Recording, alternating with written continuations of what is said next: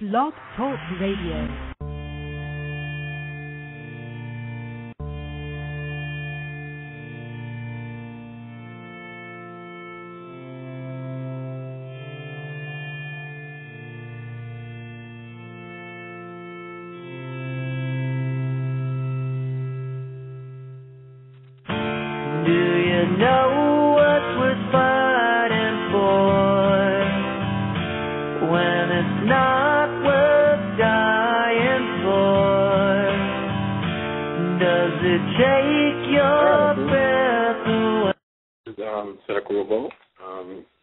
You're listening to the Cynical Revolution. Thank you for listening.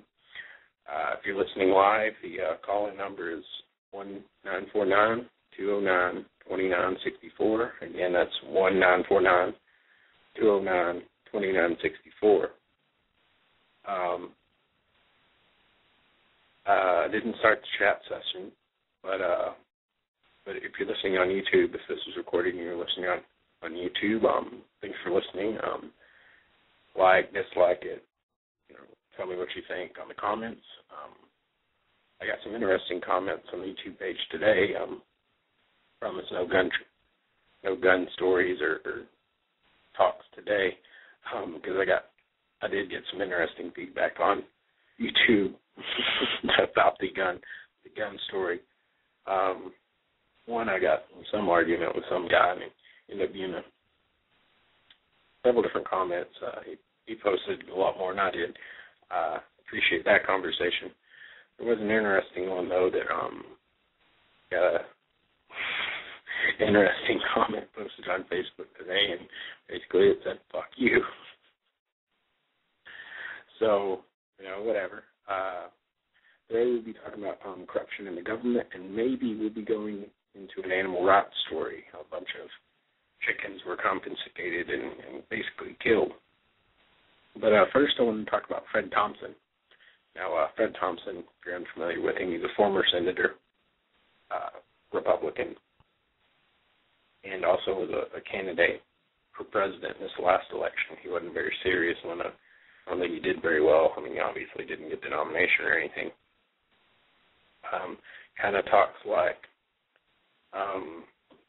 that chicken in old cartoons, Foghorn Leghorn. So he talks like me and a friend used to make fun of him all the time during the campaign. The reason Fred Thompson's coming up is because on TV I saw the other day there was this commercial, and it was, Foghorn Leghorn voice was telling me about reverse mortgages. He was endorsing some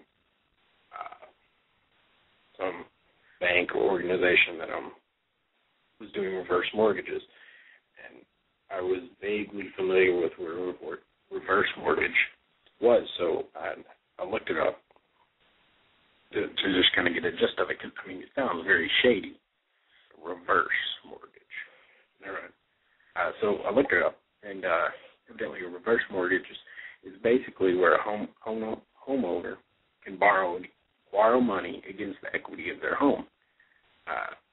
That sounds pretty fishy right there.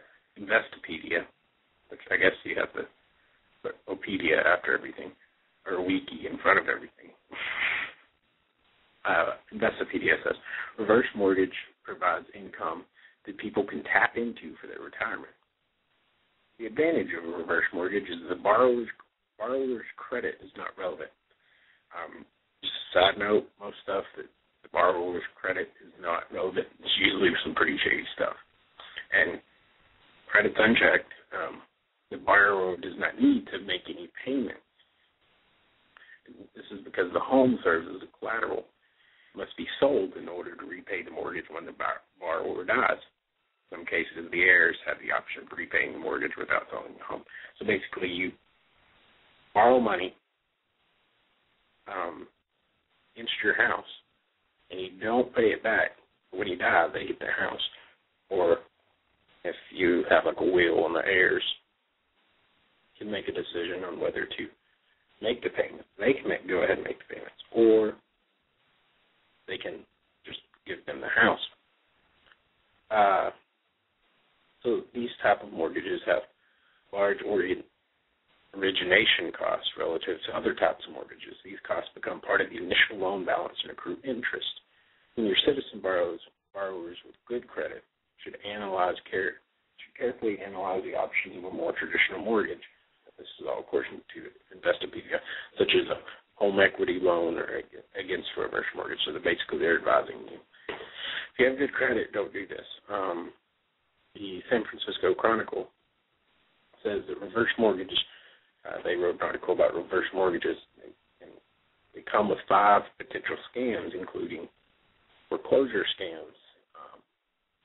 This has been a controversy all over the country with fraudulent foreclosures.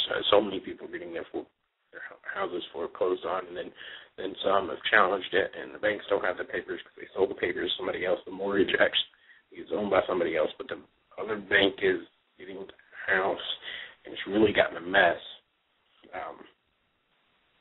Dylan Radigan has done some really good legwork on this. He understands the subject so much better than I do. So the banks have basically been foreclosing on houses that they don't necessarily have the papers for. So if you're being foreclosed on, my advice would be don't leave. Demand the paperwork and get a lawyer if you can afford one. Of course, it's kind of hard to afford a lawyer if you can't make your house payments, but you need to contest it. So in this commercial, we see Fred Thompson is now making money from banks, from this bank, this organization. And when he was office, according to Open Secrets, he did the same thing. He got money from banks. He got $6,000 from SunTrust banks, $27,000 from commercial banks. So, kind of a lower middle class yearly salary from just bank lobbying. He could just take that money right there, and that's enough to live on. So it's not hard to guess which way he voted on bank regulations. I didn't even bother looking it up. You're getting $33,000 from banks. You're not voting for bank regulations. You're going to deregulate the banks, which the banks being deregulated caused a crash because they had a bunch of phony loans that they basically bought and betted again, and that caused the derivatives that caused the crash. This is well documented. You can look this up. So I just thought it was interesting. Fred Thompson is trying to rip you off. Or at least getting money from people who are trying to rip you off. So